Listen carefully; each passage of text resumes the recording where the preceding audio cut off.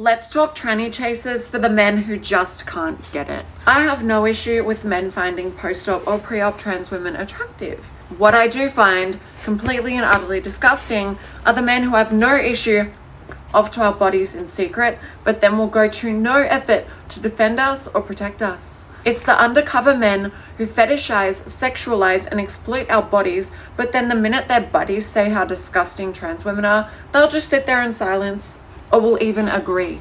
This is why we hate you. If men who unfortunately run the world actually stood up for us and defended us, people would stop judging trans women and stop judging you for finding us attractive.